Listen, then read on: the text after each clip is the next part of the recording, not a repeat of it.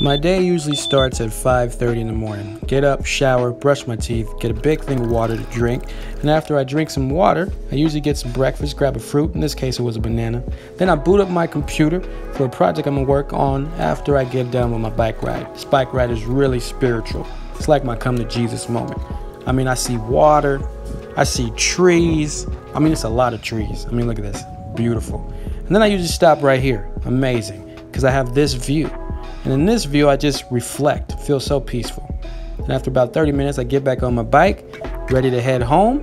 And as I'm heading home, I come up this hill. I'm like, ain't nobody got time for that. So I'm gonna get off the bike, I'm gonna walk.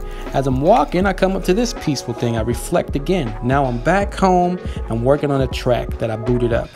And then I usually regret my life right here, and I usually take a nap right before I'm headed off to work. And as I'm headed off to work, I'm listening to that track for the mix like 50,000 times. After 4 hours at work, I'm eating some lunch, beautiful. 4 hours later, I'm headed back home where I'm greeted by my beautiful children.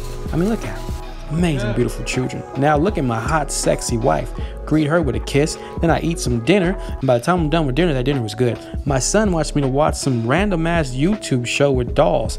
I usually try to take a nap, but he's so disrespectful, he ain't even gonna let me take a nap. Look at him. Then I meet with a one-on-one with my Make That Shit Modern student. Great guy. Then I'm headed to Sprouts with my wife.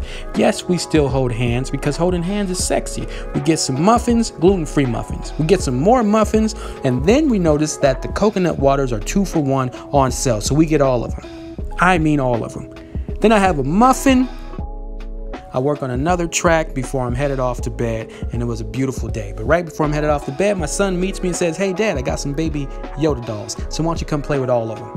And then I'll go to bed.